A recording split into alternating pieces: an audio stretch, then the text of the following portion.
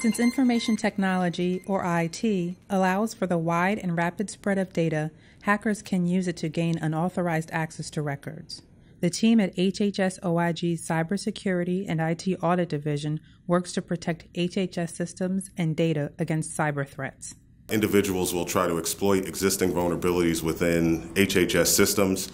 Those systems can then yield massive amounts of personally identifiable information. In addition to threatening the security of personal information, a successful cyber attack on health databases can impact patient safety and access to care.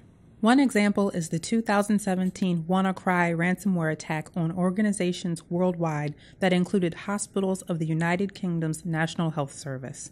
What the ransomware did was it locked down computers, so doctors weren't able to see past procedures, drug history, and without that information, it's risky to obviously perform the procedure, so procedures had to be canceled until doctors were able to retrieve that information. The hackers offered to unlock the computers, but charged $300 to $600 per machine.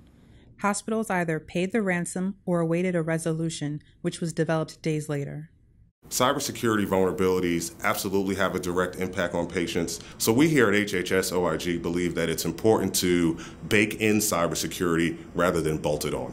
The OIG uses a three-pronged approach to safeguard HHS systems. We are focused on three specific areas, and that's enhancing IT controls, risk management, and resiliency. IT controls really speaks to the current controls that are in place to protect an agency from vulnerabilities.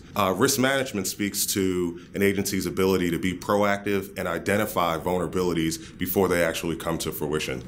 Resiliency relates to incident response procedures and an ability to recover from a disaster or a vulnerability that impacts a number of systems. These principles are applied to benefit the many agencies and offices that are within or overseen by HHS.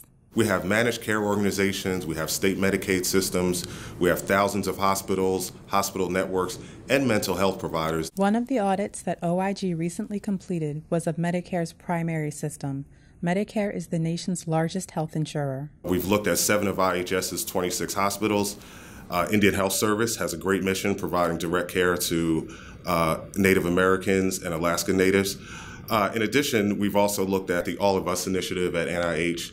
That's a really innovative program designed for 1 million Americans to give their demographic, genomic, and lifestyle information in an effort to pursue precision medicine.